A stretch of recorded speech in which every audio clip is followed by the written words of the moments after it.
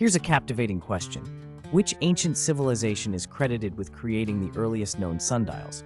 A. Ancient Egypt, B. Ancient Greece, C. Ancient China. Take 5 seconds to pick your answer. Ready? The correct answer is A. Ancient Egypt. Thousands of years ago, Egyptians carefully observed how shadows changed position and length as the sun moved across the sky. Around 1500 BCE, they developed the earliest sundials by placing a vertical stick called a gnomon firmly in the ground.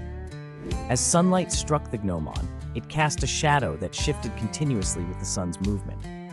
By marking points on the ground where the shadow fell at different times of day, Egyptians divided daylight into segments, laying the foundation for the concept of hours. This innovation was revolutionary, allowing people to organize daily activities more precisely. Later, other civilizations, such as the Greeks and Romans, refined sundial designs, making them more accurate and portable. Sundials were not just simple timekeepers, they also inspired early studies in astronomy and mathematics, influencing how humans understood the cosmos. Isn't it fascinating how a simple shadow could unlock the secrets of time? If you enjoyed this fact, like and subscribe for more mind-expanding videos.